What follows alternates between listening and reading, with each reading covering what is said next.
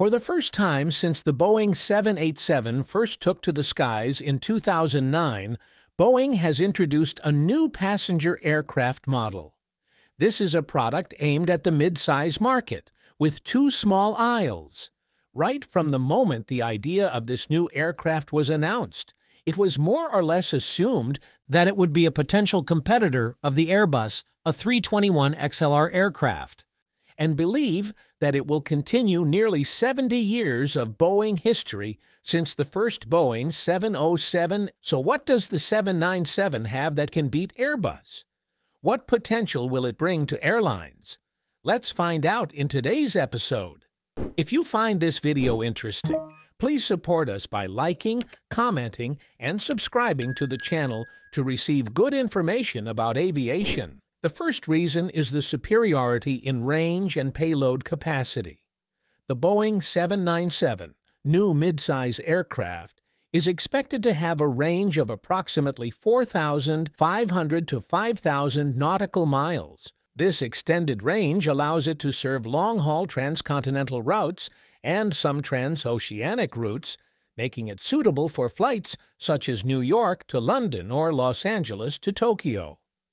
Meanwhile, the Airbus A321 has a shorter flight range, with the extra-long-range variant only achieving a maximum range of about 4,700 nautical miles. The manufacturer expects the XLR to offer the longest range of any single-aisle aircraft, allowing for flights such as New York to Rome or Sydney to Kuala Lumpur. So it can be seen that while the A321 XLR offers an impressive range for a single-aisle aircraft, the Boeing 797 aims to offer a slightly superior range with the added benefits of a larger cabin and the ability to better fuel economy. Specifically in terms of payload, Boeing's new aircraft is expected to carry between 220 and 270 passengers in a conventional two-class configuration. Its load capacity is designed to be higher, allowing it to transport more passengers and goods. However, those are just estimated figures, because in reality, the specific load will depend on the final design and configuration options chosen by the airlines. The difference in the number of seats between an airline that wants to configure one class and three classes will be a big difference.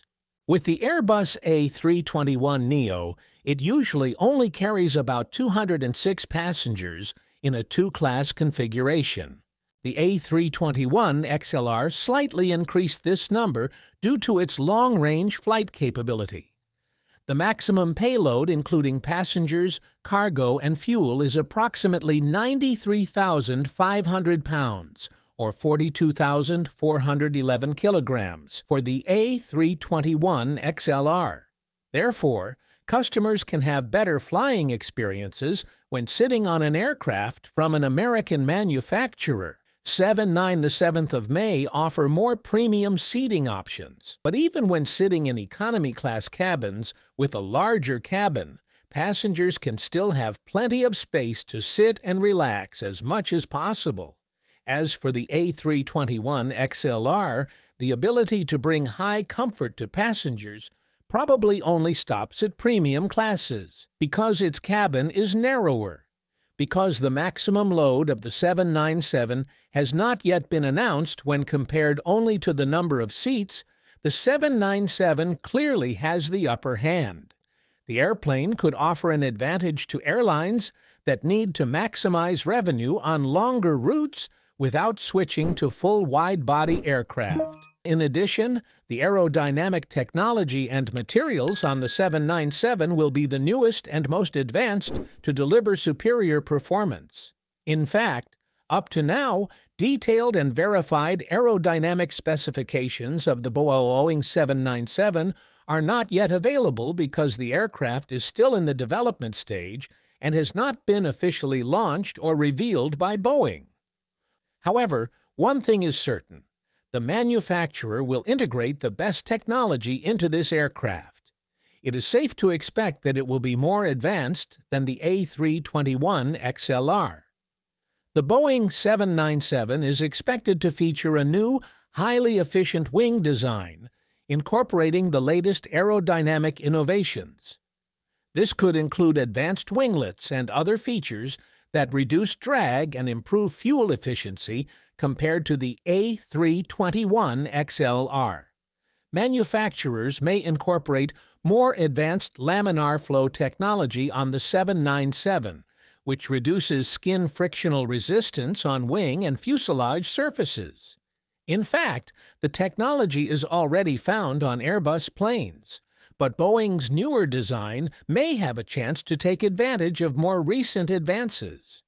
In terms of materials, the Boeing plane is expected to use a higher proportion of composite materials in its structure, similar to the 787 Dreamliner.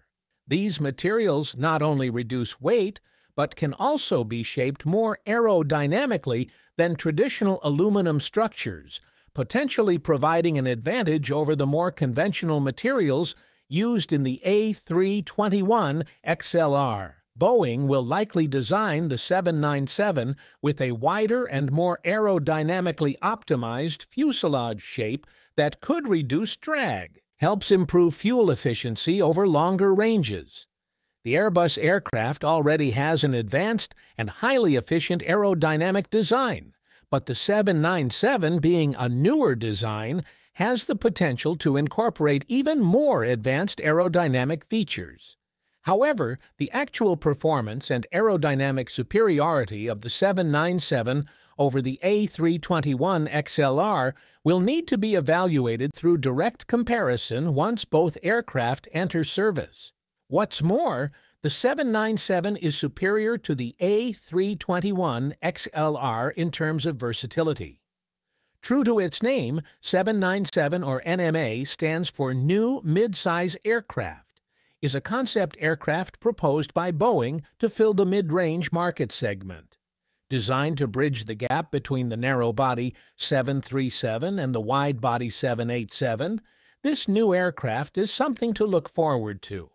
It gives airlines more flexibility in meeting the different needs of passengers on different routes.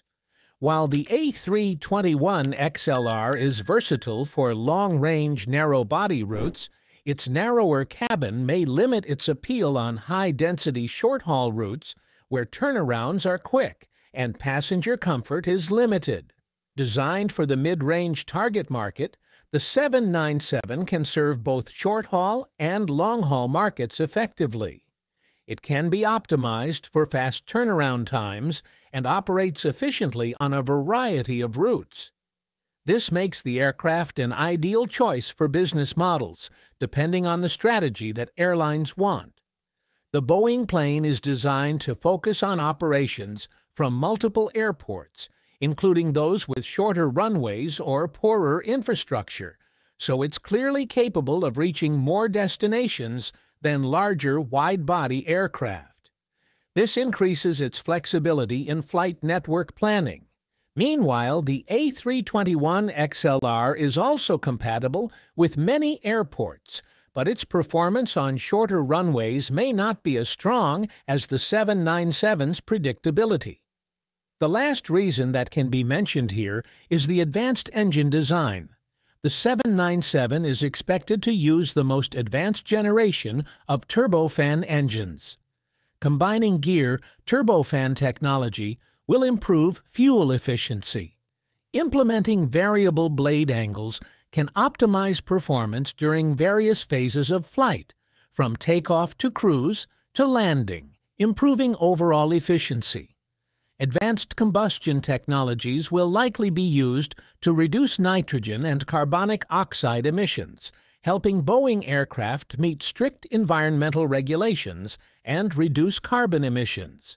And the engine will likely be compatible with sustainable aviation fuel, which is friendlier than conventional jet fuel. And we can look forward to a greener aviation future when this plane can be equipped with hybrid or electric engines. The advanced nacelle design with a reduced drag profile complements the overall aerodynamics of the 797, combined with optimized engine placement and wing integration to reduce wake drag and improve aerodynamic efficiency. The latest engine designs incorporate noise reduction technologies, such as V-grooves on the engine cover and advanced acoustic lining. These features help the aircraft meet or exceed current noise regulations, making them quieter for both passengers and the airport community. Boeing could also consider using advanced materials such as ceramic matrix composites in hot parts of the engine that can withstand higher temperatures, reducing wear and maintenance costs. Integrating advanced sensors and data analytics for predictive maintenance can optimize engine maintenance, minimize downtime, and extend the interval between major overhauls. However, developing a new aircraft is a significant financial investment. Boeing needs to ensure that the expected return on investment covers the costs, and the manufacturer is also focusing on addressing the consequences of the 737 MAX grounding, including restoring its reputation, ensuring the safety of its existing fleet, and managing financial losses.